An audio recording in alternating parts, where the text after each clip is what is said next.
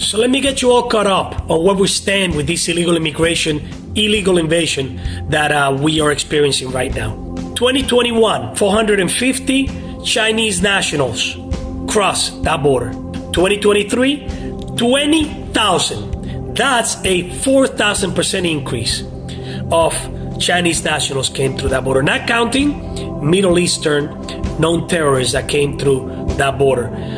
We're being invaded from within. Not only that, San Francisco just appointed an illegal Chinese immigrant, can't even vote, but appointed her to the Election Commission. But as I always say, I'll tell you this.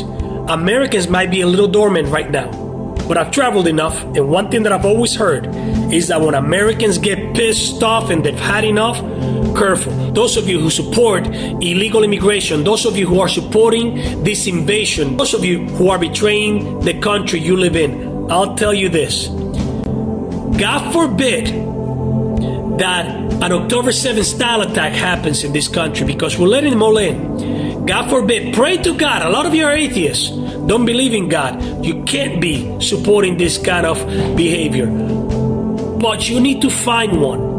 You need to pray to God that nothing happens to this nation, because if it does, you're not going to be forgiven that easily. Those of you who support this garbage, you're not going to be able to erase your tweets. You're not going to be able to erase your videos fast enough. Most of you who support this kind of garbage are weak people anyway. If I was you, I'll stop defending this. I'll start choosing the side of right. Again, something does happen, like an October 7th style attack in this nation, because we are letting them in. It's going to come back to haunt you.